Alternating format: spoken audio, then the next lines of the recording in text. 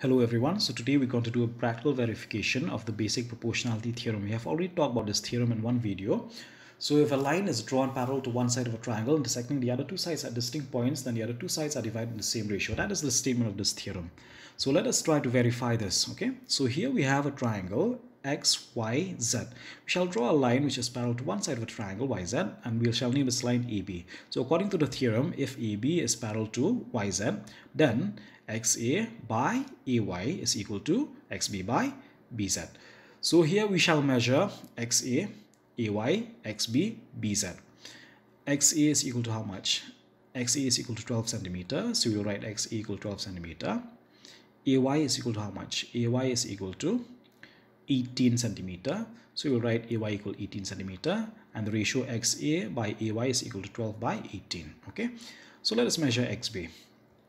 So xb is how much? Xb is 10 centimeters. So we'll write xb equal to 10 centimeter, and bz is how much? Bz is 15 centimeters. So we'll write bz equal to 15 centimeter, and the ratio xb by bz is equal to 10 by 15.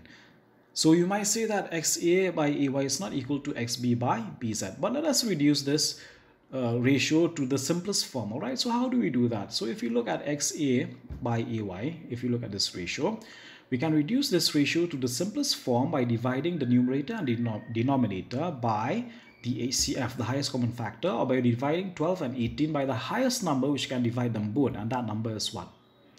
That number is 6. So here 12 divided by 6 is 2, 18 divided by 6 is 3, so the ratio becomes 2 by 3. And in the other ratio, xb by bz, the HCF of 10 and 15 is 5, right? So if you divide 10 by 5, we'll get 2. If you divide 15 by 5, we'll get 3. So the ratio here also becomes 2 by 3. So in their simplest forms, we find that xa by ay is equal to xb by bz. So just like the theorem says, we found out that if AB is parallel to yz, then xa by ay is equal to xb by bz. So you can try to verify this theorem by yourself by taking any triangle with any random measurements and try to draw a line which is parallel to any side of that triangle and find out whether the other two sides are divided in the same ratio. Just like in this other example, I've drawn a triangle PQR here, and I've drawn one line ST which is parallel to one side of the triangle. ST here is parallel to PR, and the measurements here, QS is equal to 8 centimeter, SR equal to 6 centimeter, and then QT is equal to 12 centimeter, TP is equal to 9 centimeter. So in order to verify the basic proportionality theorem, we have to find out whether the ratio QS is to SR is equal or not to the ratio of QT is to TP. If they are equal, then the basic proportionality theorem statement is true.